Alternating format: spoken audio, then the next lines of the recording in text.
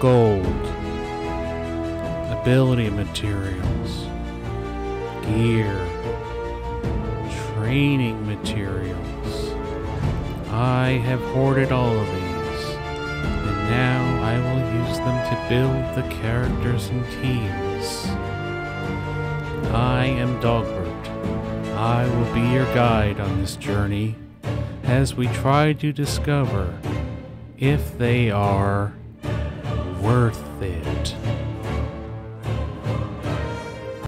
Hello and welcome to Worth It. I am Dogbert, and today we are going to be talking about Kingpin. Now this is a character I built for my Turd Challenge.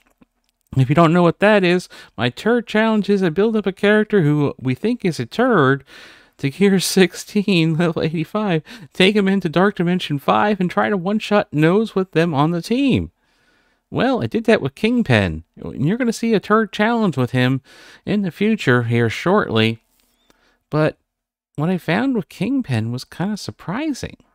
He's not a turd, that's for sure. Well, I guess you can always already know if he's going to be worth it or not.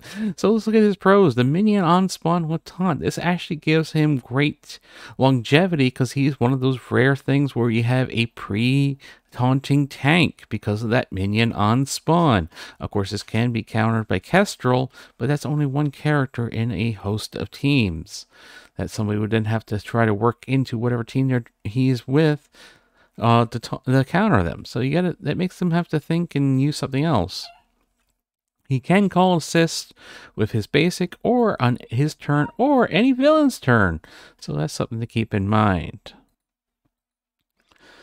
Also, he can summons more minions who can taunt. They don't taunt by default though. You actually have to use their special ability. And these minions actually hit very hard. In Dark Dimension 5, I had them hitting for over 240,000 in one hit. That's quite a lot, especially for a minion. And he can give defense up and offense up the entire team. Do not underestimate defense up and offense up on the entire team. It doesn't rely on Underworld, he just does it with his ultimate. And that is quite valuable. And he gets sped up when he is attacked. To be exact, he gets 20% speed bar, which is quite a lot, speed bar actually. And he also will give this to his minions, and if he has any other Underworld minions with him, such as the ones summoned by Noble or Mr. Negative, they'll get sped up too. So, a lot of good things with him. Of course, he works best on his team because he does have some team synergies. As we look into his cons, his base speed is slower on the 107 speed range. His chance to call and assist is only 50% on his turn, and he also has a 50% on his basic. So technically, it is possible to get a double assist, although rare because of the chances here. You need the passive to go off and the basic to go off. You have to be using the basic to get those two assists, but I have done it. So it is possible to do, just not a very high chance. And this is a little bit more about his con, is he is a little bit more on the RNG side. But the interesting thing is also he affects villains on the team. Guess what his minions are? They're villains. So that means whenever the minions take a turn, they have a 50% chance to call an assist as well, which is quite important. So even though it's a con, you can kind of understand why they did this. If it was 100% or you had a way to make it 100%, it'd be very broken. His focus resistant bumps would be nice if he gave it to the whole team, but he only gives it to Underworld allies, unfortunately. So, now I think we already know that Kingpin is definitely worth it, so we don't even need to ask this question. Now, where is he worth it? This might surprise you, and we're going to have to go into his kit to explain a little bit more why. Cosmic Crucible. Obviously, with essentially a pre-taunting tank here, he's actually very good as a plug-and-play character for when you want to screw something up and get somebody stuck behind an annoying taunt. So that will give him longevity in Cosmic Crucible. Never mind the fact that his team's okay in Cosmic Crucible, but he himself is a very good plug-and-play character for this. So you might want to consider that if you need a taunt like that. So he's definitely worth it for Cosmic Crucible. Raids. No. Don't do it. I know there's stupid people out there who say, oh, use Kingpin for Node 1 in the skill nodes. No. Don't do it. because you're taking out Maria on that first skill node, and then she doesn't have the energy to get the heal off on the second skill node. You're screwing yourself up on the second skill node. Learn to play the fucking first skill node. There's things you can do if Captain Sand gets slowed. There's things you can do if you get Kestrel slowed or Shang-Chi gets slowed. It's okay. There's ways to do it. I've done it. You just have to learn how to play and adapt. I know that's kind of hard for some people. They don't want to learn how to think and adapt. But this is a game. This is what you got to do. Do not bring Kingpin into the skill raid notes. Arena. Yep. This is one of those things I found surprising. I'm going to be putting a couple of videos, one video at least, onto this so you can see the arena. And we're going to talk a bit about this a bit more when we look at his kit of why he's arena viable and why I'm even using him on my arena defense and offense now. Because I'm still in the early testing phases, but already the early testing phases have him defeating some pretty good comps. Yep, Kingpin is part of the arena now. War. Obviously, this is a war character, both offense and defense with his team. He is quite good with that. Even once his team starts falling off, again, because of that pre-taunting tank, and there's so few of them, he can be useful again as a plug-and-play character. So he has probably the most longevity out of them all because of this. And Dark Dimension. Well, that's the whole reason why I built him originally, and I found out he's actually quite good in Dark Dimension 5 in those city nodes. So he gets a lot of check marks, that's for sure. What my suggested level and gear level for most people will be gear 15, level 85. Is he worth taking to 90 in G16? Absolutely yes, if you want to do that. But in reality, he doesn't need that level investment to actually do what he needs to do. Will he do his job better there? Yes, because his minions get bigger as he gets bigger. So taking him to 90 in gear 16 isn't such a bad idea. And don't forget, he is skill gear, and we don't have anybody who needs skill gear for Apocalypse yet. We don't know what those Silver Strike characters are. So with all this said, I wanted to go break down that arena a little bit more. So let's take a look at Kingpin in game so I can explain a little bit more. Now, this is my Kingpin on Dogbert. Like I said, well, let me move myself over here a little bit easier to see. Like I said, I did build him up for DD5 specifically. This is why he is gear 16. Now, if you're looking for an ISO suggesting, I do suggest Fortifier. You'll see why in his kit. As far as T4s, if you're looking for those, it's only the special and the ultimate. If you want to do the passive, if you're using the full team and you care about more like war and stuff, that would definitely be useful. A 30% focus and resistance for Underworld would definitely be helpful. But let's look at this passive also. So you can see here is where we start talking about the bodyguard getting a taunt and 2 death proof.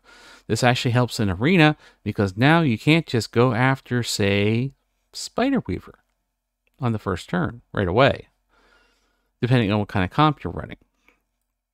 And then you have this on turn or villain ally's turn, 50% chance to assist now.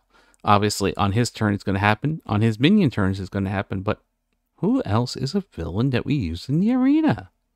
Oh, wait. Dormammu's a villain. So guess what? Now you have a 50% chance to get an assist when Dormammu goes. And if you're using the team I'm using, you have a pretty good chance of getting somebody really good on that. And then on top of this, at the end of his turn, if he has Barrier, which he should if he's Fortifier, he's going to give speed up and offense up to his summoned minions. And like I said before, they don't hit or anything small. They're pretty good in reality. You don't really see it, but their damage is pretty good for a minion, and they hit pretty hard. And don't forget, they're going to get offense up and speed up on top of this. Now, we can, if you do T4 the basic on Kingpin, you would upgrade this to another 60% damage to them. So that's something to consider if you want your more damaging minions, assuming they're surviving long enough. But the other thing they do is they also apply a vulnerable, which means that whatever character they're attacking is going to start taking 10% more damage if they didn't already have vulnerable, and help enable some strikers on your team or something to do some more stuff like that. Because the T4 normally on this is not very, it's 60% for him. He doesn't do a whole lot of damage. He does get 10% more barrier back, and of course that 50% chance to call a random ally. And this assist can be very important on the team, especially if you're using for Marina. Now you do put the T4 here to get 3 bodyguards instead of a chance of only 2. It's 2 to 3, depends. The other bonus is if you are big on war offense, he'll give safeguard to Underworld as well. That could help out if you're using him there.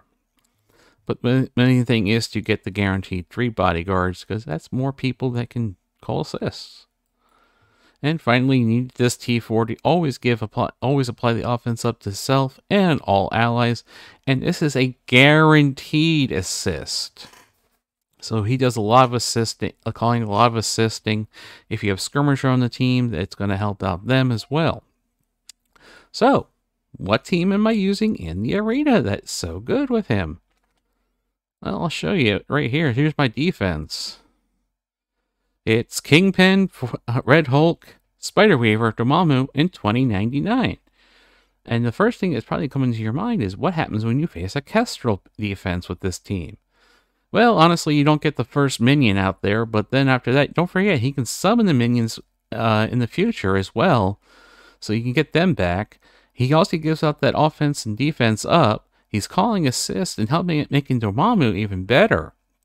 And believe it or not, I was actually able to take out a Kestrel defense with Kingpin on the team. Was it very clean? No, but it went quite well. I've taken out other 99 Spider-Weaver comps. What I do in that is I go and ability block their Spider-Weaver with my 99 rather than using 99's ultimate first turn, and that allows me to get enough control where their Weaver can't go and get the charges, and I can make them miss when they can't make me miss. And if it's the Horseman and Spider-Weaver, well, you get to laugh at them because they're not going to be hitting anybody. And if they have Morgan Le Fay, that minion comes in quite handy because the minion's going to be the target of Morgan Le Fay, which means she's not going to be able to take that disrupt off of Dormammu, which means Dormammu keeps his disrupt, means he can go under invis if he starts getting focused. They're going to have a bit harder time taking out Dormammu, and if they do something stupid like run Dormammu and the 4 horsemen, congratulations, you have an easy win. Archangel is a non-factor, because when he finally gets a turn, Spider-Weaver has charges, he can't one-shot Dormammu, he doesn't hit anybody. It's annoying, though, when you lose a minion and he pings you, but you can definitely get through that. You have plenty of damage with Red Hulk and Spider-Weaver and all that. Never mind the fact that if you get the assists calling, he does quite well. And to show you my point, I'm going to do another arena battle right now on this video versus this defense. This was my old defense, but we're going to get some Gear 17 horsemen here. I'm not going to actually win the battle. I'm going to quit out before I win. I don't want to take the spot right now. Plus, I can't test in case somebody else goes against him or somebody else knocks me down. Gives me a little bit more time to test things out. Like I said, this is still early testing, but I've had 100% success using Kingpin. I've been able to overcome anything. In this particular build, we absolutely destroy him. We're going to use 2099's ultimate turn 1. We want to stun the rogue. Don't forget, because he is skill, he doesn't speed up Morgan at all. And you can see, here comes the missing. So what good is Red Hulk's awakened ability going to do against this team? Nothing at all, because he missed.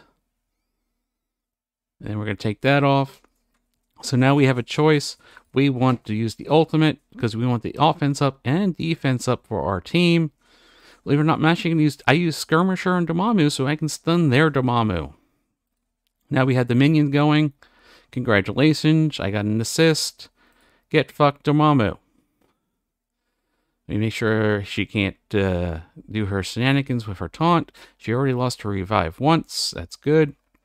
So now we're going to use Spider-Weaver. We're going to finish her off. Let her bounce into somebody else. That's fine. Oh, no, they have OG Hulk, so they got a taunt. So we'll have to work through that for a minute here. Here comes Morgan. She resets everything. Not a big deal. They have already set off my Red Hulk.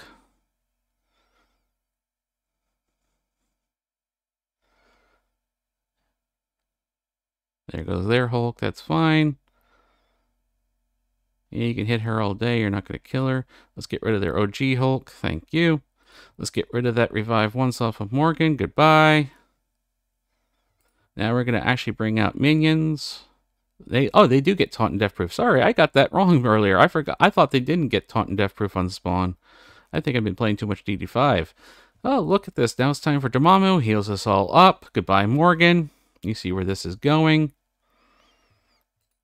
Now I would set off Red Hulk here. So this is kind of annoying that he flipped all my buffs. You can see where this is going. We have a stunned Red Hulk. And I would obviously kill him. I'm going to quit out now. But you can see just how easy I was able to take this team out with Kingpin. He does help out with those minions. He does help out with those assists.